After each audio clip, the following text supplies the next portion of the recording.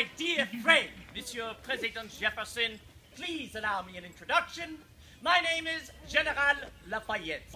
Vive la France! Vive la Amerique! James, would you be so kind as to join us here? James was put in my service at the beginning of the spring campaign of 1781. Well, he served valiantly, but even more than that, for he served as a spy. James was able to make his way into the encampment of our enemy, Lord Cornwallis, able to stand at the table, as he is tonight, at attention, listening to all of the war plans made by Lord Cornwallis, which was instrumental in our grand victory at Yorktown.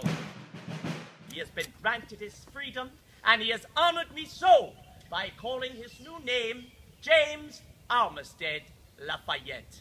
So for his service to this great nation, and on this evening in which we are celebrating so many things, let us applaud him for his service. Hear, hear.